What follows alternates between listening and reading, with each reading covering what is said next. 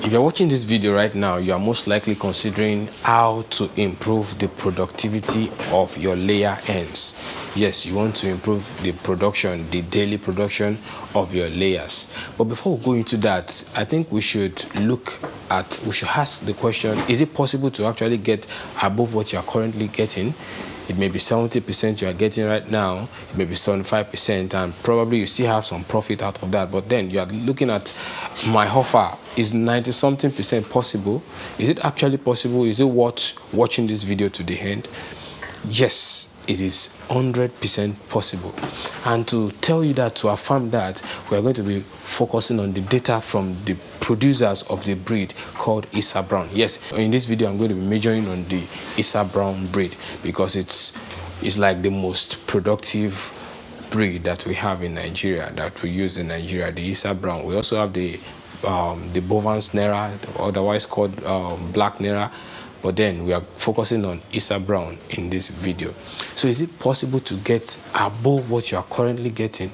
Again, I say yes, yes, and yes. So stick with me while I give you the tips to help you improve production on your farm. It can happen anywhere. You can replicate what I'm going to tell you here. You can replicate it on your farm. You're going to get the same great result. Over 90% is possible, and you can do it. So stick with me.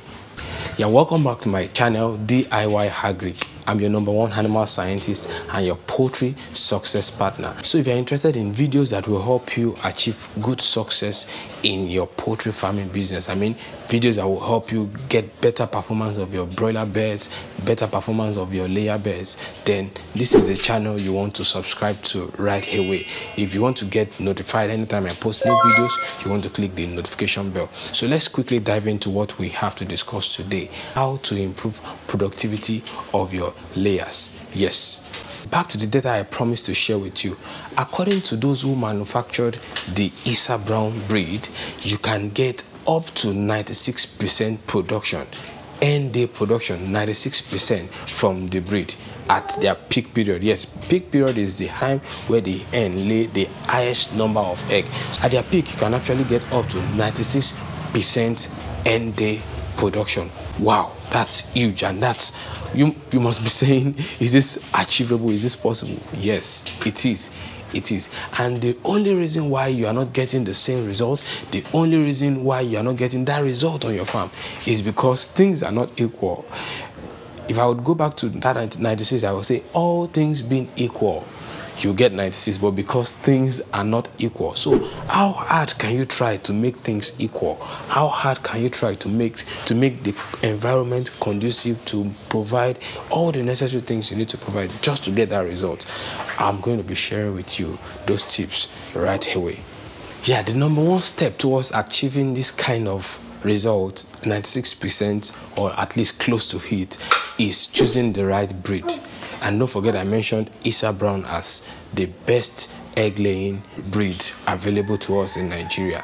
Yes, in a video I did earlier, I was comparing the Isa Brown to the Noila. Some people were starting to say that the Noila is also a good egg-laying breed, but then the Noila is inferior to the Isa Brown. You can't just compare the two. Isa Browns are egg-laying machines, so you want to choose the right breed for you. And also, when you're choosing the Isa Brown, not all brown hens are Isa Brown, so you want to ensure that you stick to only the reputable sources and you get your Isa Brown from them. The second thing is vaccination. Layers have a comprehensive vaccination schedule, and if you don't want to have problem later in production time, you want to ensure that you complete all those vaccinations. You give them all the required vaccines that they need to take, including the egg drop syndrome and all manner of vaccines that you need to give them. It is very important. You don't try to minimize spending that you now skip some vaccines. No, try as much as possible to give them the right vaccine at the right time. And the third and very important point is biosecurity. A lot of us, because we can't see diseases with our eyes, with the naked eye, we just want to forget to do some things, or we just we omit some things. It doesn't matter. No, it all matters. The foot dip at the entrance of your pen, you avoiding strangers into your pen anyhow, all the biosecurity measures you need to take, they are important. You don't wait until you have diseases before you put biosecurity into place. I'm going to be showing you the layer production curve very soon, and I will explain to you the role that diseases play in bringing down the production of your layers. So biosecurity is very vital. Another thing is the quality of water. A lot of us, when we take dirty or contaminated water, we come down with typhoid, we come down with cholera and all manner of diseases. Some of us even have rashes just because we change the environment and we change water. But the kind of water that a lot of farmers give their chickens are the water that they cannot take, and that is very, very bad. It is detrimental to the health of your layers, and it reduces their production. Yes, you won't see the number of eggs you're supposed to see, because all the nutrients that are supposed to be channeled toward egg production are being channeled towards production of antibodies to fight diseases and all that. So you need to provide your layers with the comfort zone. Give them fresh, clean, cool water all day. Yeah, our next point here is sticking to a routine. Sticking to a routine. If you're already getting value from this video, I'd like you to hit the like button and also the subscribe button so you join this community. So sticking to a routine. If you are giving your birds feed, let's say around 7:30 in the morning or 8 a.m. in the morning, and maybe around 1 you like spread the feed, and if there are places where there are no feed, you try to supplement, you add to the feed over there, and maybe in the evening later before you close around 4 or 5, maybe you give them another feed. You want to stick to that routine. Layers are very, very sensitive. They are very, very sensitive.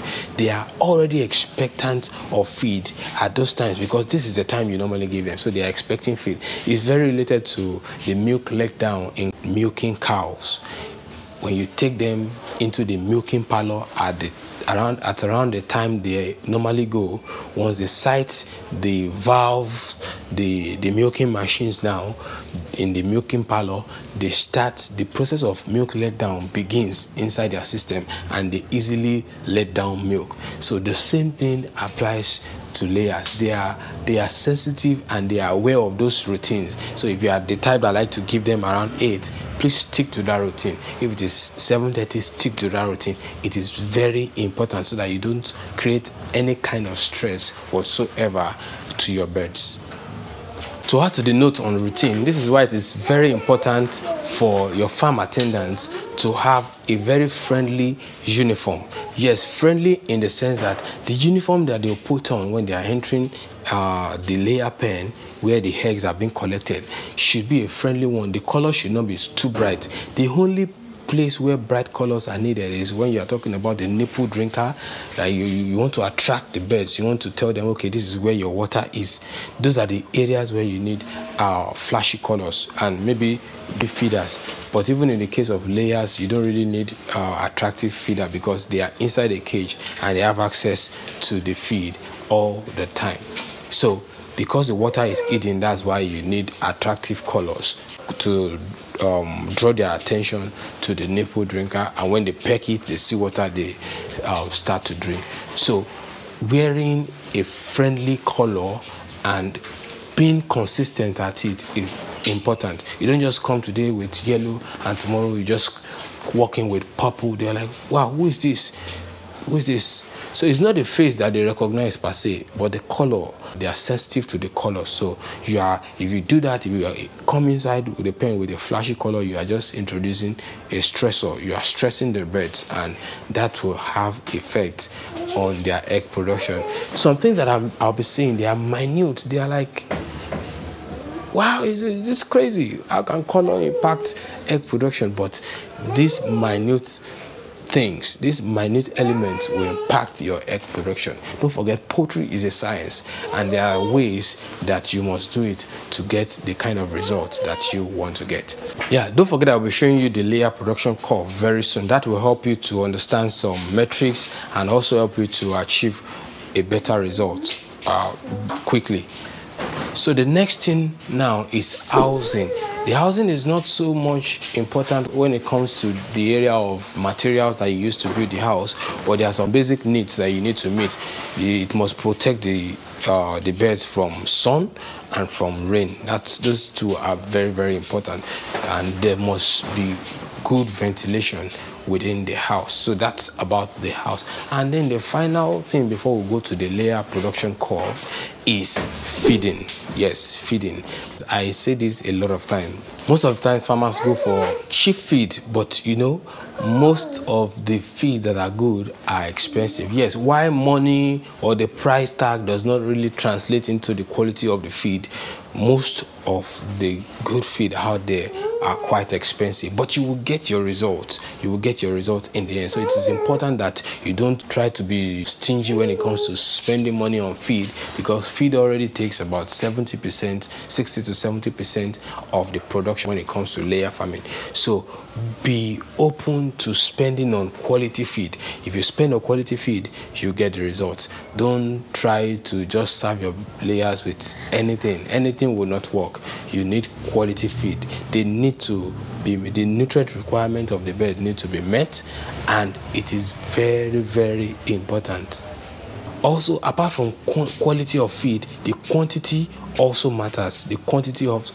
One funny thing about layers is, if you are supposed to give them 115 or 120 grams of feed per day, each bird now, if you give them 100 grams, you are only feeding them to maintain themselves. There's what we call maintenance ration, and there's a ration for production. So the maintenance ration has to be met first before the production ration. The production ration is like an additional unit to the maintenance ration. So if you reduce the quantity of feed, you are just like giving them what they need to be okay, but not what they need to produce eggs. So you need to meet the maintenance ration and then meet their need for production also.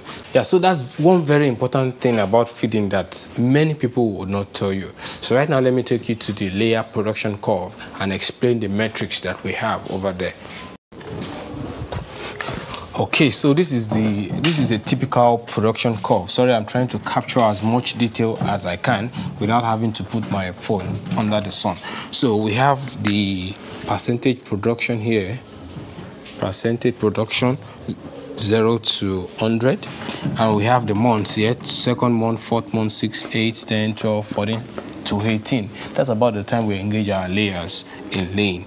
And according to the Issa Brown, the company that produced Issa Brown, the breed is supposed to attain 50% production at around, say, 21 weeks or thereabout. So first thing I want you to target is that your peak, after they start production, the peak period should be between the second month to the third month. Try as much as possible to get them to the peak. You just do all that is necessary anyway. You just feed them right, give them the normal medication and all that. But once your birds are able to attain their peak, say around the third month, they are at their peak. This is when you need to engage all forces possible. You need to educate your workers and all that. Coco, come on, stop that. That thing is making noise. So you need to engage your employees. Tell them, educate them that they should do everything possible to maintain this peak. This is where many people jeopardize their profit. Yes. If you're able to maintain this peak for, say, let's say your peak that you got, let's say is around 89% peak, maybe you are not able to achieve 90 plus. If you're able to get 89%, which is still very good, a lot of people don't get that. So let's say you got that and you're able to maintain that peak for, say, 4 to 5 months. Wow, that's good. That's going to make a huge difference in your profit margin. It's going to make a huge difference in your profit margin, because a lot of people don't even get that. Some people are able to push their peak to just 75%, and if they're slack with it, maybe in the second month of peak, there's a disease that they're allowed to stay for a while before they are able to treat it. Maybe the birds and layers, they don't have to recover very quickly. So maybe it took them another 3 weeks or so before they struggle back to 70, and they are at that end of peak. But if you're able to maintain this peak for a long time, wow, you are going to be the phenomenal farmer.